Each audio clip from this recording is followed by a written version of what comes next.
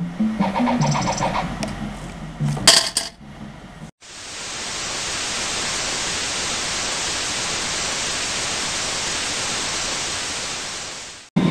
guys, how you doing today? It's Steve on the Brew. Hey, listen to that sound for a minute. You hear it?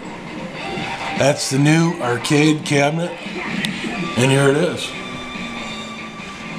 It's been about 2 months. It took us about 2 months to build this thing, from the sketches on the napkin to what you see here. It was constructed all on the computer and then cut out on a CNC machine.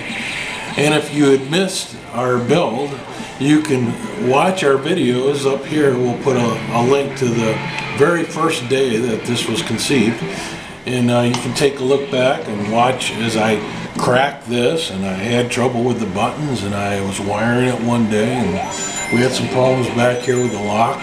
So it was a challenge, but a lot of fun. And now that it's built, I'm looking forward to playing this game as well as collecting a few quarters in it all at the same time. Okay, well, we finished it up. If you noticed, it might look a little bit taller than it used to. We added this entire bottom part on here, and the reason for this is it houses a laptop PC inside there. We had a little problem running some of the games on the Raspberry Pi, so we opted to put a PC in here as well, and we'll show you that in just a minute. Here's the coin slots here, and we did a little artwork on it, and you can see the lights coming up through there. You probably remember our control panel that I cracked. The crack is still in there, and there's the character for that.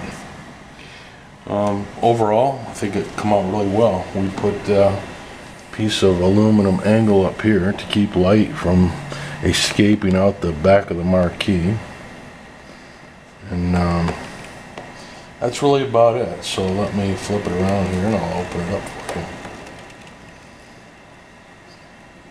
Inside here is the Raspberry Pi, and we can still operate this from just using the Raspberry Pi. It's not hooked up right now, but with just a couple cables here and here, we can get it going.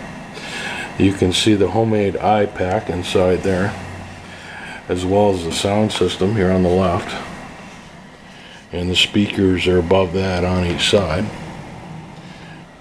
Okay, so let me go ahead and open this up for you. This is the new edition, and this comes off this base. We can take this base right off here, and you can see that's the PC. So when we start running some challenging games that need better graphics, we can turn to that PC instead of the Raspberry Pi. So I wanted to see how much power this arcade system's taking up, because I plan on leaving it on quite a bit. I just wanted to make sure it wasn't taking excessive amounts of electricity. So I hooked up this power usage meter, called a kilowatt here, to the main power line, and you can see it's drawing 66 watts, and that includes the laptop that powers part of this arcade cabinet, and the LCD screen is on this as well. And normally this is closed and this is tucked under the machine itself, so this isn't even on. So, you know, with everything going, marquee lights and everything, 65 watts is really great. I don't know if you realize, but these light bulbs are 75 watt.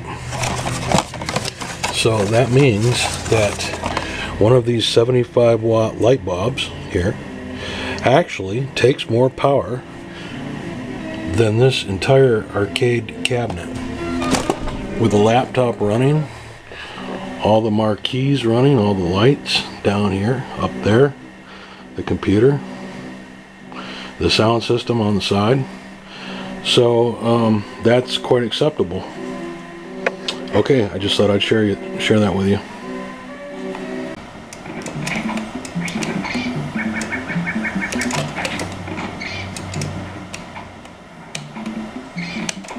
No. Dang, man.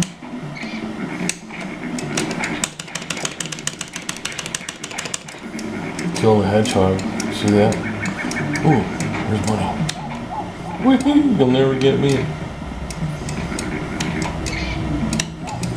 Oh, there's a monkey. Had to go back up.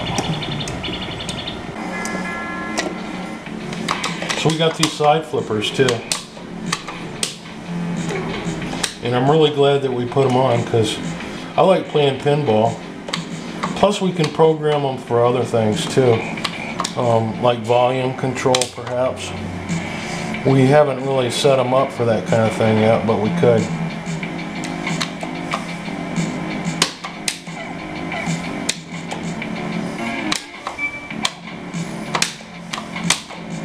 Ah!